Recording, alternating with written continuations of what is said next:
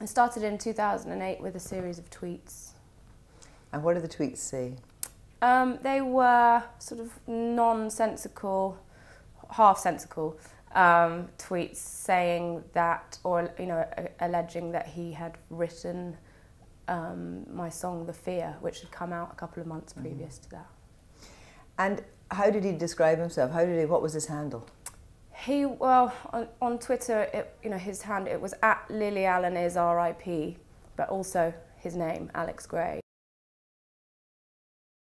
Yes. Or no, actually, because I think at the time, it was the Lily Allen is RIP that would have stood out to me. Yeah. And I don't think that I saw his name at that point. It was only when I went back to look at them that the name jumped out at me. So when you had this kind of avalanche of tweets, what did you do? What did you think? Did you think these are abusive tweets, nothing else will happen? It's a long time ago, so I can't hand on heart say exactly what it made me feel, but I noticed them, and I do get a barrage of abuse on Twitter, so it must have been significant enough for me to have acknowledged them and sort of stored them in my brain somewhere. Because then subsequently to that, when I started getting letters or etc., it was the content of those letters that made me realise it was the same person. Yeah. So yes, that's. So when did the letters start? What happened and where did they come to? Well, I had a flat in Queen's Park in northwest London, and my assistant at the time was at home doing something, and I think I was away on business. She called and said that somebody had rung the doorbell. She'd gone to get the door and they'd said, "My name's Alex, I'm a friend of Lily's. Is she in?" At which point Vicky said, "No, she's not." She said that he seemed quite strange. And then he grabbed a pile of mail from inside the door and ran off. And she then called me and we called the police. And what was the police response? I think it was just, a report. It wasn't anything. Did they come and see you? No, not at that point. Did you ask them to come and see you? No, I don't think so. But you'd reported it. And that was, what, 7 years ago? That was in early in 2009. So I think, at that point, when he'd come down to London, rang the doorbell and stolen the post, it didn't occur to me that it was the same person as the tweets at that point. So it wasn't, I didn't connect the two. And you didn't feel necessarily totally threatened? No, it was just, a guy ringing the doorbell and stealing some post.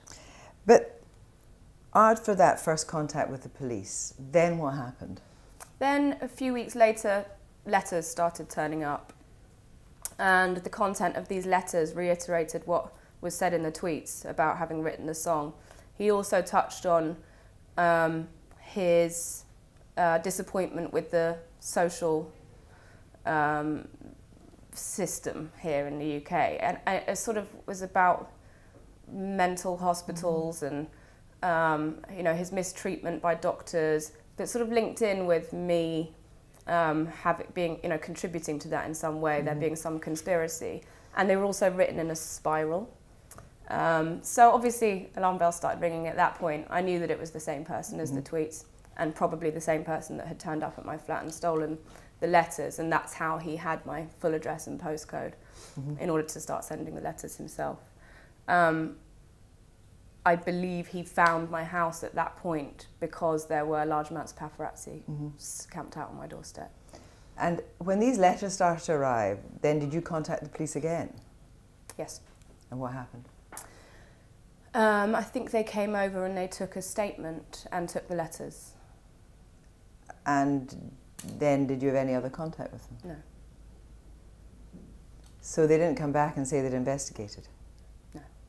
And what did they say about your well-being? I think they just said, if you see anything else suspicious, please let us know. Call 999. Did they give you a named officer to talk to? I believe there was somebody. There were several police officers that were involved with this, all points of contact that we were given throughout the years. There wasn't any one person to talk to about it.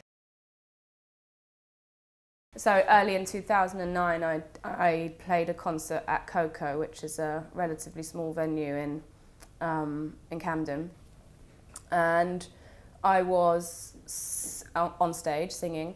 And during the concert, I saw often people hold banners up or messages for me to read out, and I saw this banner that said, "I wrote the fear.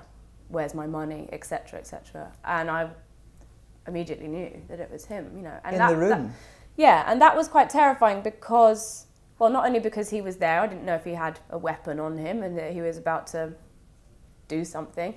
Also, I was the only person in the building that knew who he was, and that was a really isolating moment for me, knowing that he knew that I knew, but nobody else knew. So carried on performing. I got on with the song, finished the song, and then I ran to the side of stage where my assistant, who had been there when the letters arrived, was on the side of the stage, and I said, "I think that's him. It's him. Can you go and get the security and get them to call the police?" At which point they did. And when the police came, what happened? They didn't talk to me. They came over the next day to my flat, and I mean, they didn't do anything. I can't tell you what they did or said. They just sort of, said that they'd made a record of it, and I believe that they found him, or maybe they arrested him. This is the thing; they never tell you what it is that they're. But you gave them his name. No, I didn't give them his name. I said, this is the guy that sent me the letters that you have in your possession, and I believe they. I don't know what they did because they haven't told me. And did they ever give you anything to support you? They did. They came and installed a panic alarm at my flat. And you never had cause to use that at that time? No. So what did they do with the panic alarm then? They came back and took it after 6 months, I think. And you didn't object to that? I didn't really think there was much point in my objections. I knew what the answer would be, which was it's been 6 months, there hasn't been any contact, we're going to take the alarms away now. At the time when he would go to your manager's office and he would go to your sister's shop, did anyone think of taking a snap of him? Well, the thing is I was being pursued by the press a lot at that point in time. And I suppose I could have sent an email out to everybody saying, "I'm being pursued by this man, can everybody keep an eye out for him?" Even though I had no idea what he looked like or a photo to tell everyone about. But as a result of that, it would have ended up in the press and become a story, and a dramatic, hysterical story, which I didn't want. So we're still only at 2009. And how did things start to change for you inside? How did you start to feel different? I didn't feel particularly scared at that point. It was letters. He turned up at the venue during my concert, but I sort of believed that the police had it in hand, and maybe that was naive of me, or maybe they did. The thing is that I just haven't really had a dialogue with them, and they haven't told me what their investigations were, whether they were pursuing him and investigating him. And I think I'd probably just felt secure in the knowledge that I was collating all of this evidence and passing it on to them. I felt like I was doing what I was meant to be doing, which is keeping a record and handing it over to the authorities. So this is in 2009 and he's pretty active. And then what happens? Well, he would sort of dip in and out of Was he contact. still tweeting? I can't say to you whether he was or he wasn't, because as time went on, my Twitter following was growing, and so I wasn't always keeping an eye on every single tweet that was coming in. It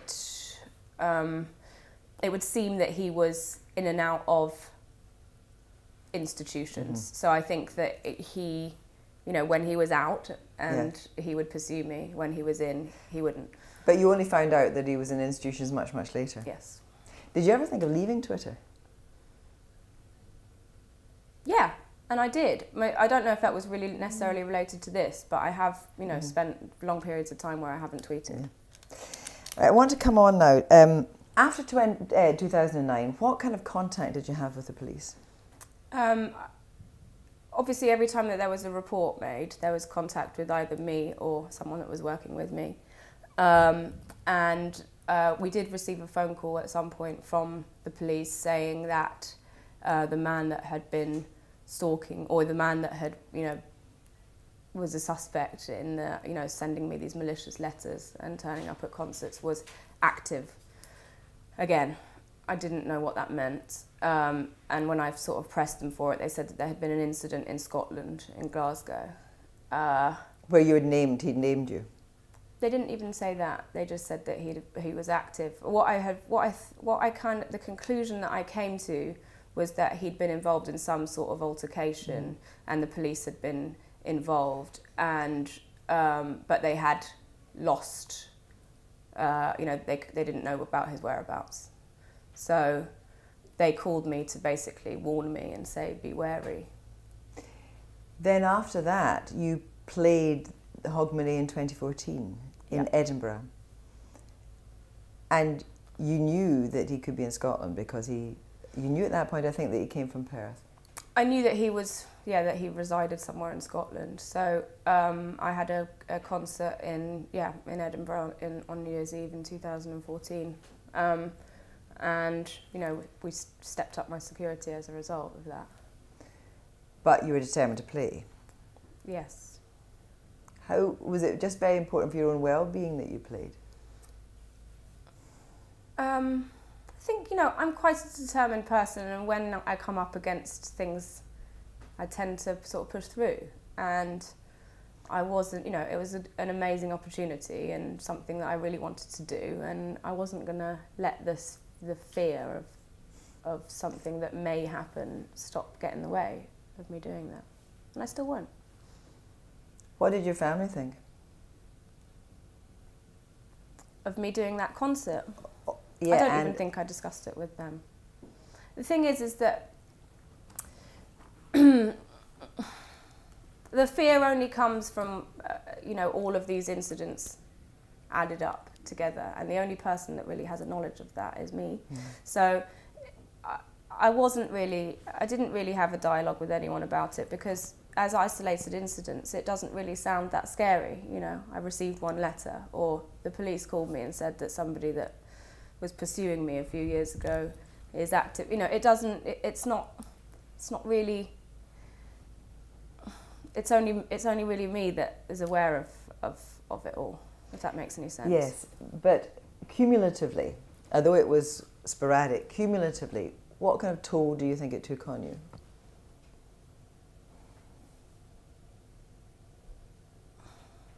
It was just very surreal, you know, and I think that I never really, even after he broke in, I never really knew how real the threat was. And what this kind of attention does is just leaves you with lots of questions, and without without a dialogue with the police, it just leaves you with more questions, because you're sort of sat there and thinking, how real is this threat? Do I need to, you know, protect my children more? Is this just all in my head? Am I being overly dramatic? Yeah.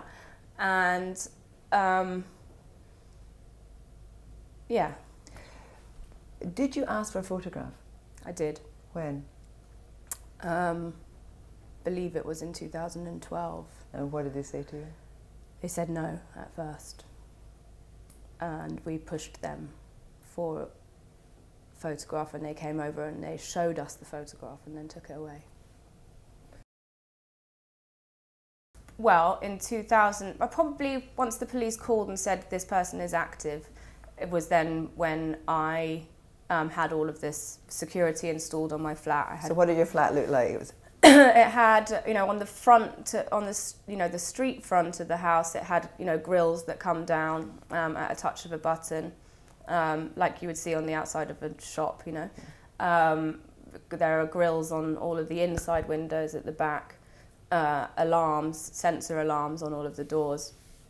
And I that night of the break-in, I had burnt my supper, and so I had left the back door open because the children were there. I didn't want the fire alarm to go off.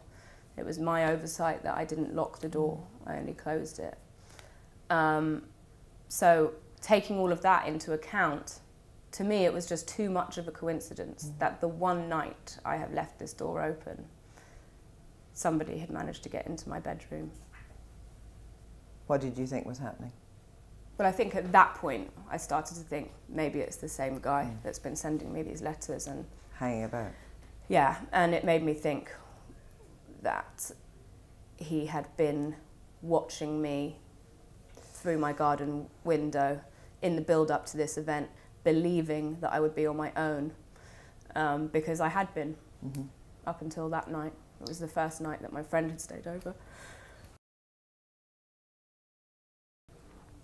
So he gets into the room. Well, first of all, I'm lying in bed and I could see the door handle moving. And, you know, then he steams in and starts screaming and shouting, "Where's my dad? Where's my dad? What have you done with my dad, you bitch?" At which point I was in shock. I didn't know who this person was. I said to him, what are you doing here? I was concerned for him because I could see that he was really agitated and upset. But it was very focused on me. It was like, and he was very close to you. Yeah, and as close as we are. As close as we are, yeah. And I recoiled. I recoiled back into my bed. At which point he ripped the duvet off, and I jumped out of bed at that point and ran around to the other side of the room. And he kept sort of shouting at me, but he was very focused on me. It was really confusing because it was loud and it was aggressive, and there was lots of sort of gesticulating going on. And he had something under his jumper. You know, there was something long, and there was just something there, you know. And I Did you learn later what that was? No, I didn't. I mean, I had my suspicions as to what it was. I think it was a knife. And why do you think that now? After I gave evidence, I was taken into a room and I was told by the CPS that in his interview, he said that he was going to put a knife through my face. And in that interview, which part of which was played in court, what did the police then say to him? We're going to end the interview there. We're going to end the interview there. I started saying to my friend, I don't know who this person is. He wouldn't communicate with my friend. He would only communicate with me. And so my friend was saying, who is this? And I said, I have no idea who this is. And he would then started trying to convince my friend that I was lying. So he would say, she knows exactly who I am. She's lying to you. She's lying to both of us. So then not only, you know, I'm trying to, in the forefront of my mind, you know, I can see the door to my bedrooms, my children's bedroom across the hall. So I'm just sort of focused on that really. But equally, you know, I wanted my friend to get him out, but he was becoming convinced that this person did know me. And so then I had to run over to my friend and say, look, I promise you, I don't know who this person is. My children are in danger. Can you get him out? At that time, yes.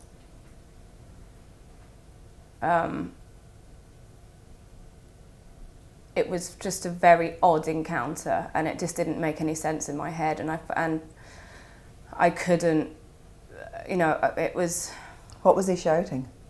He was shouting, "Where's my dad? Where's my dad?" You know, he was very convinced that myself and him had a relationship, you know, which was baffling to me because I obviously didn't know who this man was, but he was so convincing with it that, you know, that's why my friend, you know, thought that we did know each other, because he was very focused, and the way that he was talking to me was, you know, like we had this pre-existing relationship. And you know, my friend managed to get him out of the house, and then I you know, called the police. Well, went to check on my children and called the police. And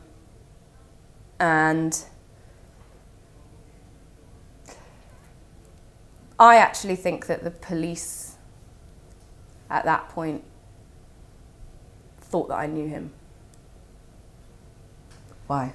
Just because they believed him rather than you? I think they thought that I was trying to conceal something. So what was from my friend? Right. And you know, they didn't call for any fingerprints people to come over or anything. They literally said, if you see anything suspicious, call 999. So hang on, this man is in your bedroom, you think he might be concealing a weapon and he's screaming at you. Mm-hmm. And when you tell the police this... They said that they thought it might be somebody that had had too much to drink and stumbled into the wrong house. Anyway, I Googled his name and my name together, and up came the tweets from 2008. So did you call the police again then? Yes, I called the police the next morning and I said, look, I would really like it if somebody came over and took some fingerprints, because I've got these messages from this person that's been harassing me for the past 8 years. You'll be aware of him because of all the letters that I've sent you. Can you please come over and just check it out, even if it's just to eliminate him from your investigation? Did they come and fingerprint? They did. They came over the next morning, 3 police officers, and they didn't immediately come and fingerprint. They sat down and they talked to me for a little bit, and it then became apparent that my handbag had gone missing because I was looking for my car keys. And at that point, I could literally feel a sigh of relief within the room from the police, because it became a burglary investigation.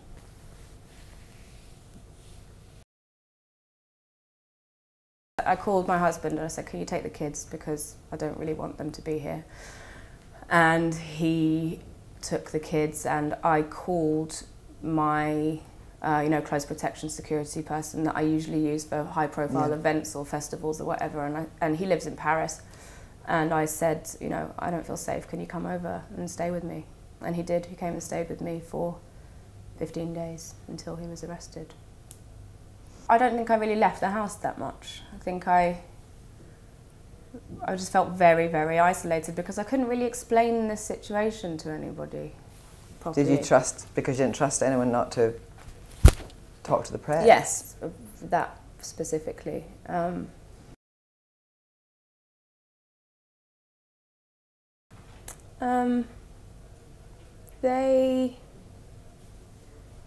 think they sort of, there was a bit of emailing going on. I think that, you know, because I'd said to them, I'd received these Instagram messages, they sort of said, you know, can you send us some screenshots? And so I did that. And you told them, of course, about all the letters again that they had. Yes. And where were those letters? There was no response. I mean, they didn't. I would mention the letters, and they would sort of. I just assumed that they would be finding the, you know, adding them to their investigation. It turns out that they didn't, and that the letters were destroyed. At which point, I don't know. Did they not have a statutory duty to keep the letters? Apparently, it's 7 years that you're meant to keep.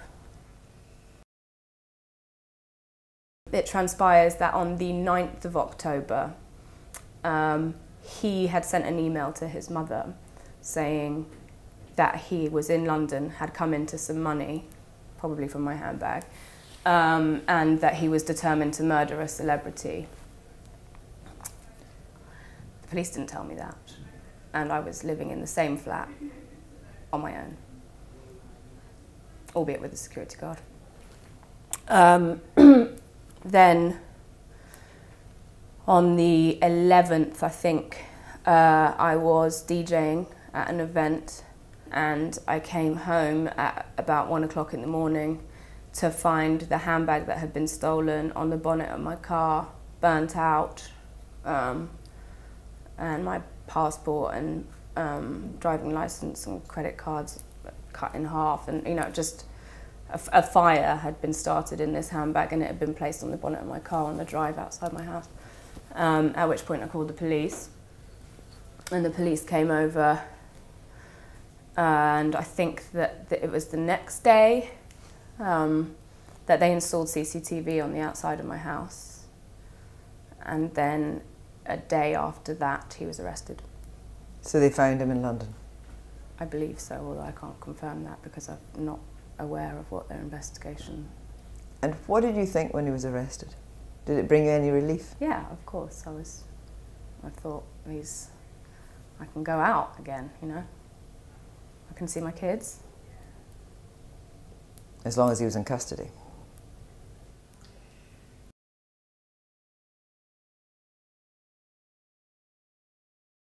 I was confident, but I sort of said, you know, I assumed that they would call me into the police station and that there would be a lineup. They'd ask me to identify him. They didn't. So they just said he's going to appear in court tomorrow at his bail hearing. And, you know, I knew that the outcome of that bail hearing, if it was the right person, you know, might be that he's out on bail. So I wanted to be there for that bail hearing on the off chance that he was released on bail. And,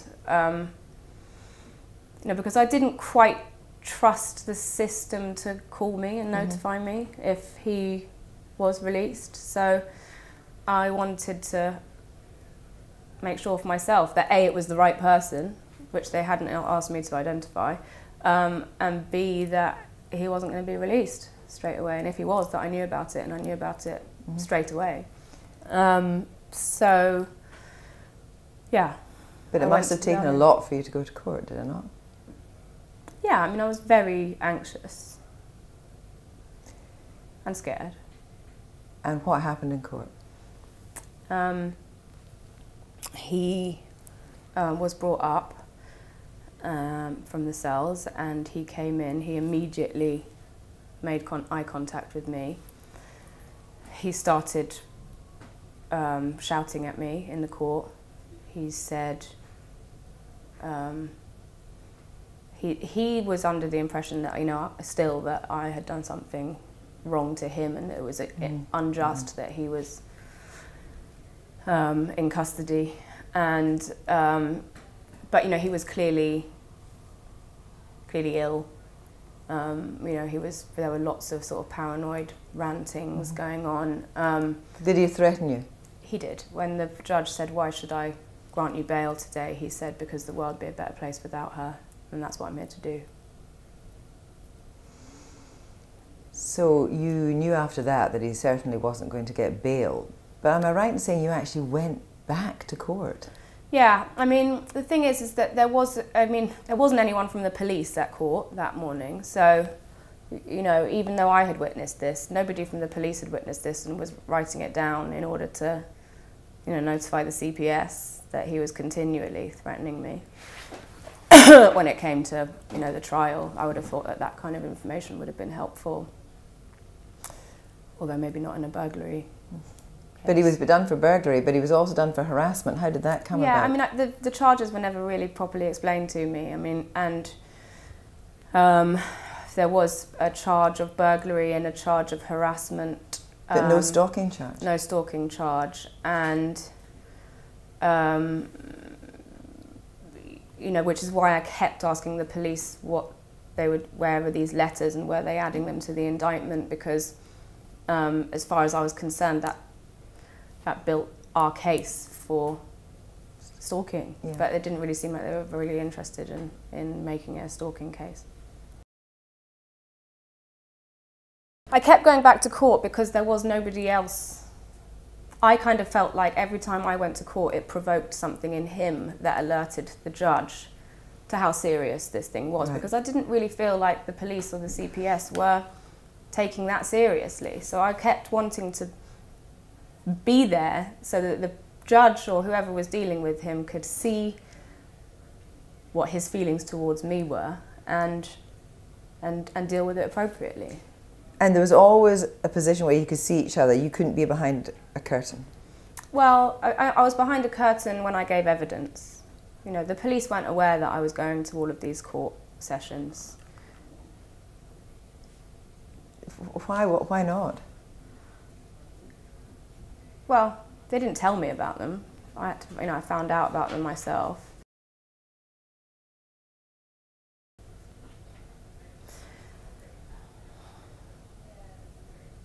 I think it's, you know, it's had a really severe effect on my trust issues with people, you know, and I think when things aren't sort of verified or validated by the authorities, you sort of start to believe there's a bit of a conspiracy, you know, and I don't believe that there is a conspiracy, but when you haven't got somebody to talk to about it or to validate your fears, then you're only left with time in which to make stuff up, you know. So it's sort of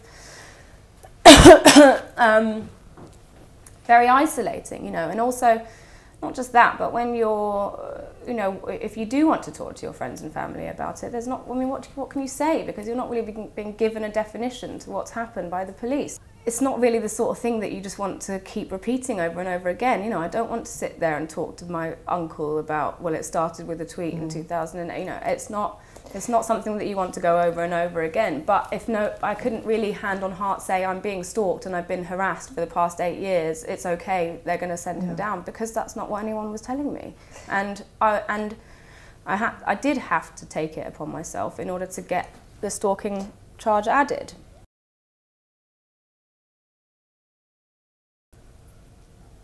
I don't really have a dialogue with my friends at this point.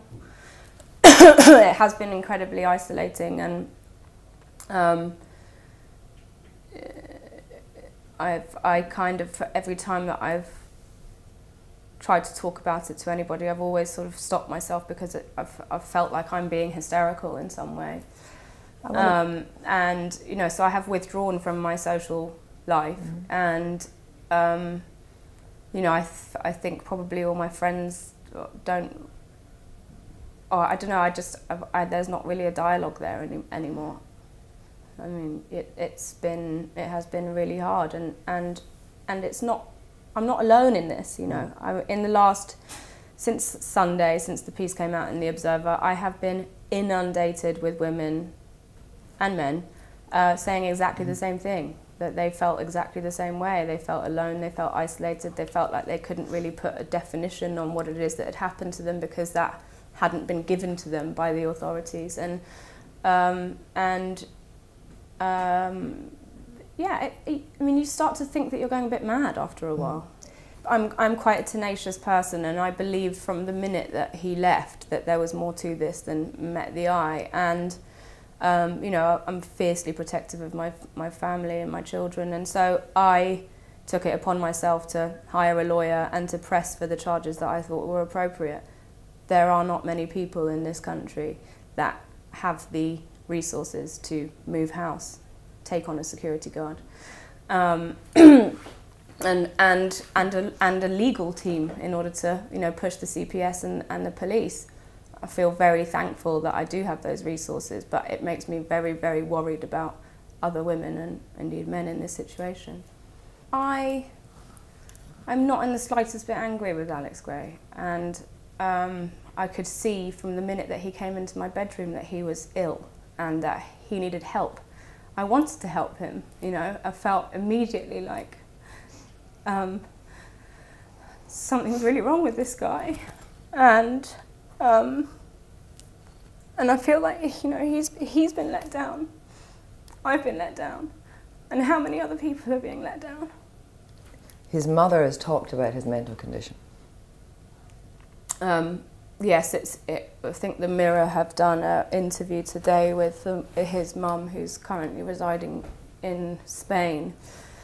But she says that she's, you know, tried to alert the authorities about Alex's condition, which is, she says is schizophrenia for a good 20 years since he was in school, and that she's been, it's been like speaking to a brick wall for her as well.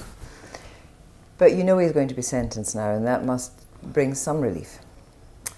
Yes, it does bring me some relief if he is sentenced and dealt with as a mentally ill person, because if he's not, I'm not safe, and my children aren't safe, and he deserves to live a happy life, as far as I'm concerned. You know, it's not his fault that he's ill, and he shouldn't have to spend the rest of his life behind bars, because he's probably living some sort of hell in his own mind.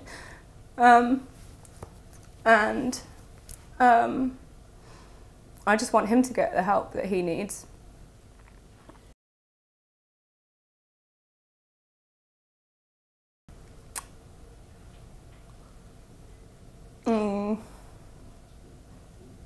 I just need to start building the bridges with my friends and family again, and start talking about my experiences, and to go out and start socialising more.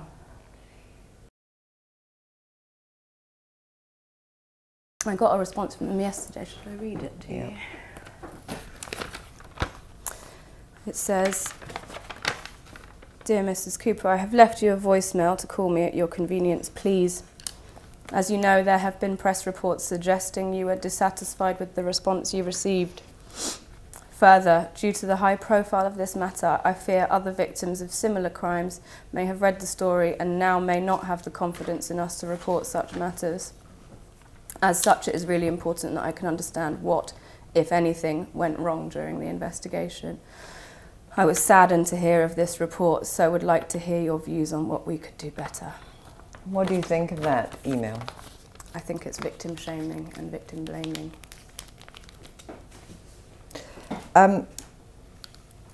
The stalking started on social media. Do you think there's something about social media that encourages people to think there's a false connection between people?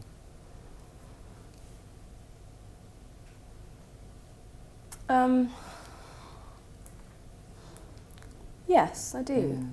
But I think I don't think that you can be general about it, because everybody uses it in different ways, you know. And there are some people, especially, you know, well-known people, that kind of forge that false relationship with their fans. That, you know, if you're not of sound mind and you haven't got, you know, the correct support system in place, that you may well believe that there is a connection that doesn't exist. I'm not really that type of well-known person, you know. I'm quite sort of matter of fact, and I don't pander to that sort of thing. But there are some people that do. But you know, it's freedom of speech, so.